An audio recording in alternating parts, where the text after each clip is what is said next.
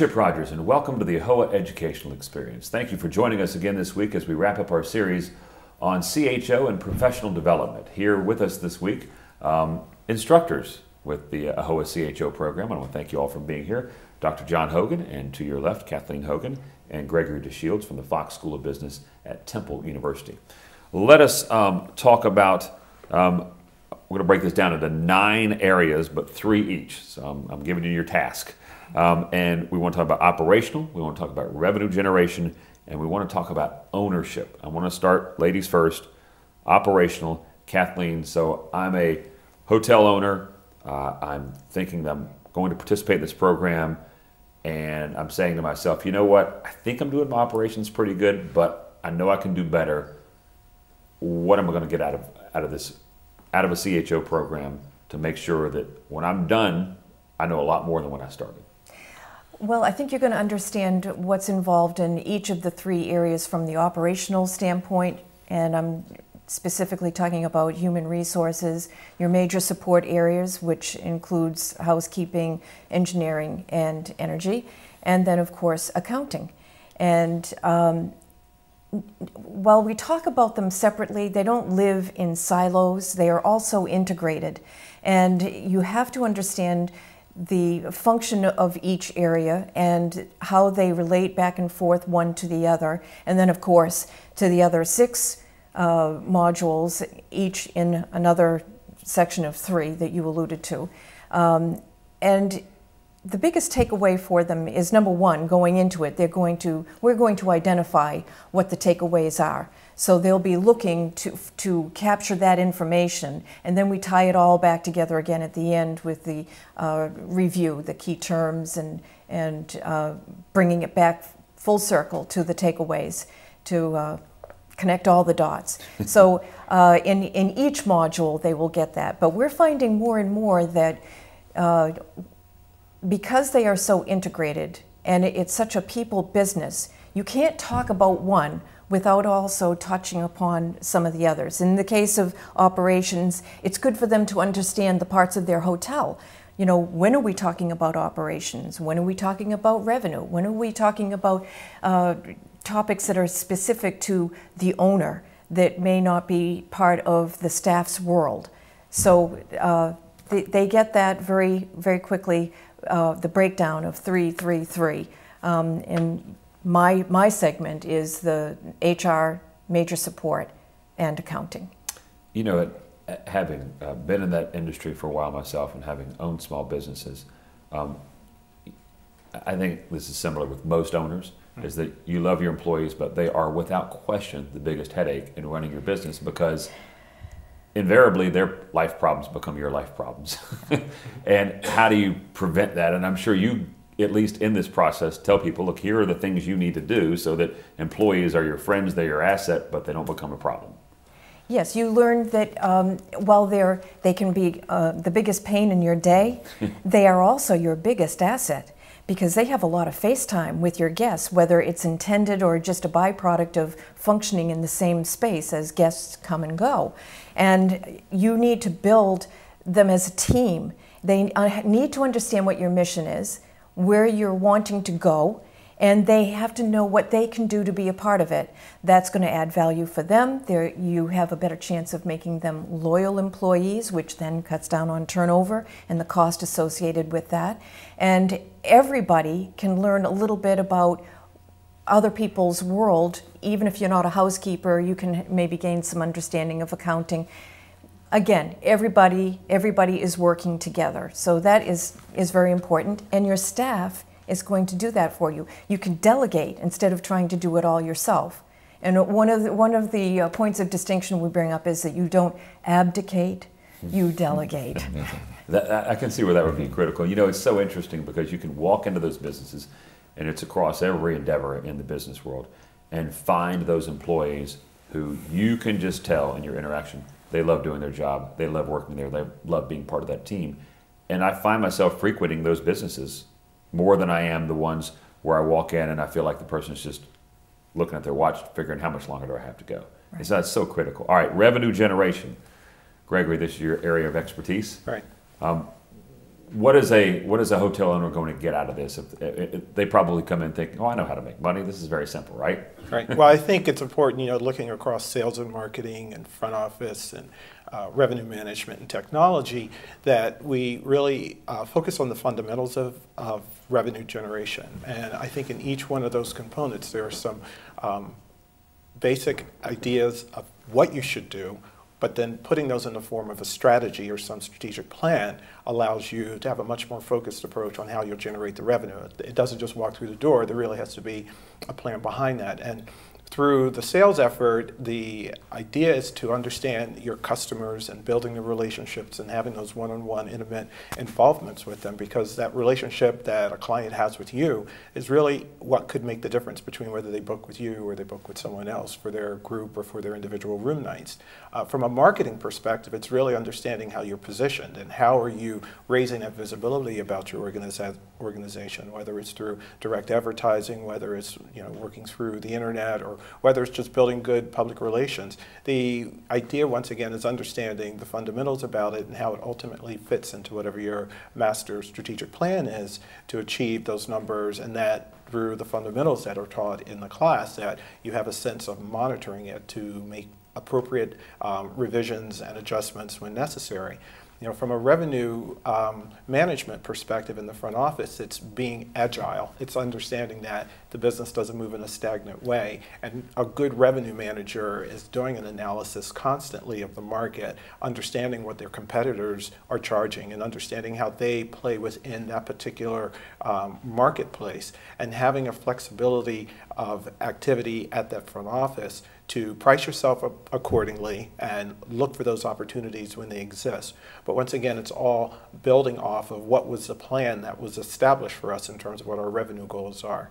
And then from a technology perspective, it's understanding the variety of resources that are available, being creative in your mindset, and using various forms of technology in order to create these new avenues of revenue for your organization. One of the things that I think is brilliant in the industry today, it's looking at a tiered approach and providing Wi-Fi at a base level and an accelerated or a premium level. And that's a creative approach to generate even additional revenue in your organization using technology. And that's the creativity that we like to explore, but once again realizing that it all builds off of a fundamental approach to business, whatever your strategic plan is, and then ultimately executing it. And it's interesting because your revenue generation, as you said, people don't just walk through the front door and hand you money. It has to go back to, as you talked about, personnel, staff. If those two aren't working together, neither one's going to work, right? Correct. And what's really important is to understand that some of the decisions that are going to be made about your ability to make money are those people who are on the front line. So these strategies and whatever the goals are really need to be communicated within your organization so that everyone is a part of it. They may not need to know all aspects of your financial plan, but they should know what direction we are headed in so that they can contribute in their way to the success of the organization. Absolutely. All right, we do have to take a break here real soon, and we may have to carry this over in the next segment. But so you're the owner. Mm-hmm. And you're, as Kathleen said, you're going to not abdicate, but you're going to delegate a lot of what Greg talked about, revenue generation. Certainly a lot of the personnel is going to be delegated.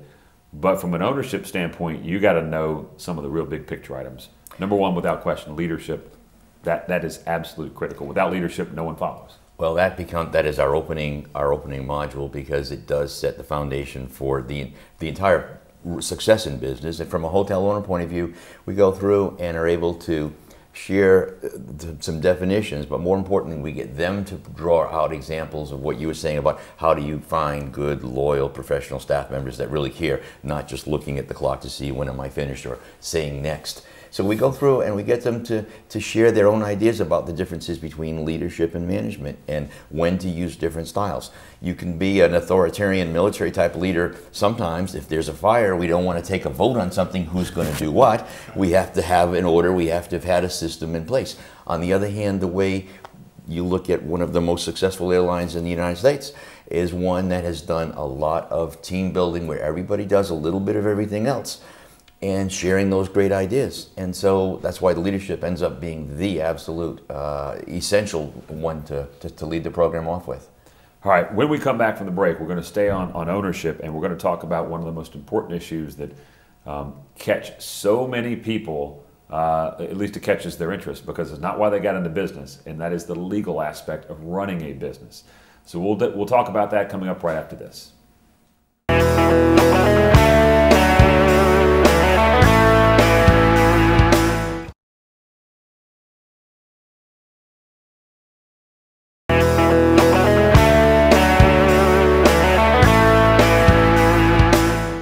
Welcome back. I'm Chip Rogers. Thanks for watching the AAHOA Educational Experience. We are wrapping up our multi-part series on CHO and the CHO program led by three of my guests that are here today. Thank you so much for being with us. In the last segment, we talked about operational human resources. We talked about revenue generation, and then we touched on ownership. And we began with leadership, but there's that part of owning something that is the unfortunate part we'll start with, and that is, you know, sometimes in business you got to incorporate lawyers. Now, nothing against lawyers. You love them when you need them, but when you don't need them, you don't really want them around because they cost a lot of money. In the area of being a service provider, you're going to have situations that arise where you're going to need legal resources. What can you do to prevent that from happening? And if in fact you do need it, what are the steps you need to take? Well, I'm not a lawyer, and we don't pretend to ever give legal advice specifically. We do recommend that AAHOA members, in fact, use their resource of AAHOA membership, and they get a certain number of calls each year that they can call the AAHOA office at no charge, and they can get at least some general guidelines and some general direction. What we do in the legal section of it, and actually it is the one that is the most hotly debated, it is the one that has the most involvement. It's the one that gets people's fervor up. Either why may I do this, or why may I not do this, sort of thing. And a lot of my background in the past few years, and continuing as I serve as an expert witness and work with many hotels on how to provide what's called reasonable care. It's a legal definition. The law in the United States is based on if there's not a specific law in a city, state, or on a national basis, then it follows pretty much English law, English common law, and so it becomes what industry best practices are. Reasonable care is what a reasonably prudent person would do under similar situations. It's why we no longer have diving boards in hotels, because in fact that was a danger, because people unintentionally, but they ended up hurting themselves and became paralyzed. We no longer have hard room keys. We have plastic, the inserts, because those systems became very affordable. So we go over a whole range of things in dealing with employment law, safety and security, food service areas in general, and we literally cover 12 or 15 case studies. We will go through and give them some specific examples, and then we'll get the whole class to participate. Everything from how do I collect on someone who violated a no smoking agreement that they signed on, to can somebody under 18 actually register at my hotel. All those things that owners really need to know where to look. There's not always a black and white answer, but there's always a place to look and to have a common sense approach, and that's what we're able to share with them on a regular basis. Always exciting to have that segment. And reasonable care, if you exercise it properly, will keep you out of most trouble, right? Most of the time, but you have to go through and sort of anticipate. The biggest thing within reasonable care was something foreseeable. If it was the first time, it never happened before, you have a much stronger defense than if there was a problem that repeated itself each of the last 6 Fridays and you didn't do anything about it. You're probably going to have the potential of some serious legal liability. And that's what we try to very clearly on the ownership perspective at saying this is how you can avoid it.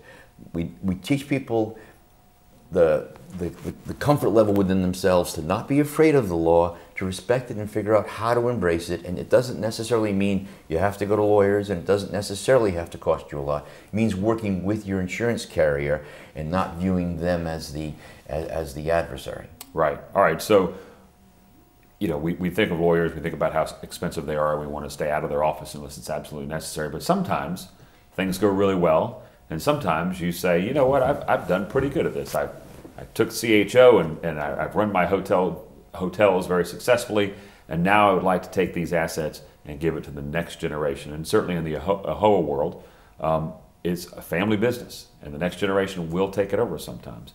But you've got to know the legal and proper process for doing that, right? Absolutely, and that's when you want to see your attorney. I think the first thing you want to look at is how have you set up your business?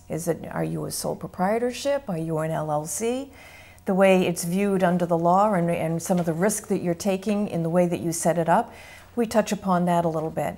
There are some absolute necessary things to do, and one is a SWOT analysis. In fact, a SWOT analysis can be done at any time pretty much by anyone within the parameters of their body of knowledge.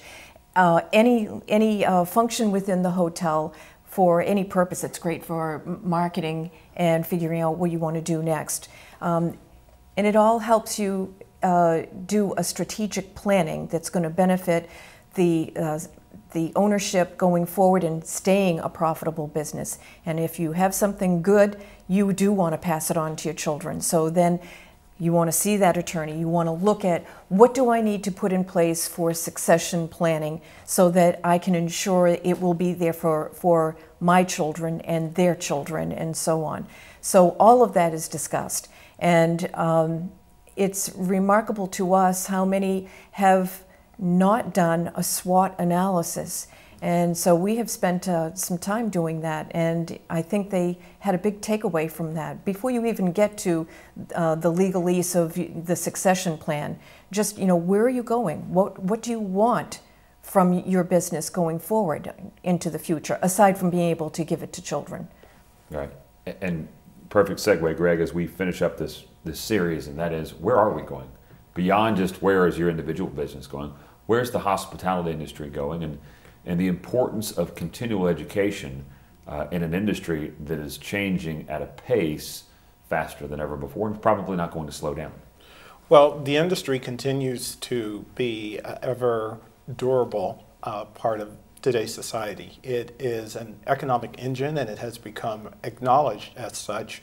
So it continues to be a huge value to our country and to our economy. As it relates to the field itself, it's becoming much more credible. These types of certifications really professionalizes the industry. It becomes much more specialized and focusing on the financial aspect of it so that most hotels will operate at a very profitable rate.